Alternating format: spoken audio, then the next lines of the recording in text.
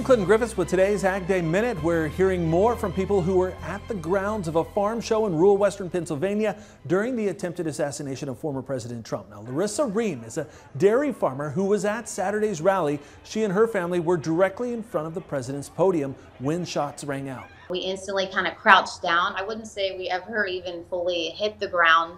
We just kind of crouched down, kind of checking to see, just because we were so close, checking to make sure that the president was okay. Larissa says usually you read about this kind of thing in the history books, but you never expect to witness it.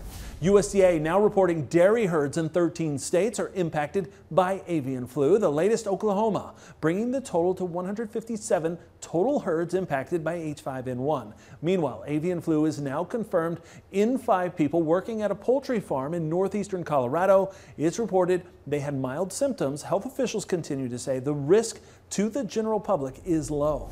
And authorities in southern Italy have confiscated 42 tons of fake olive oil worth nearly $1 million.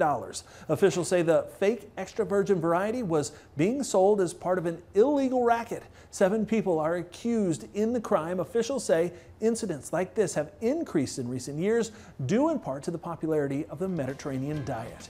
For more Ag News, watch Ag Day weekdays on the station or anytime at agweb.com.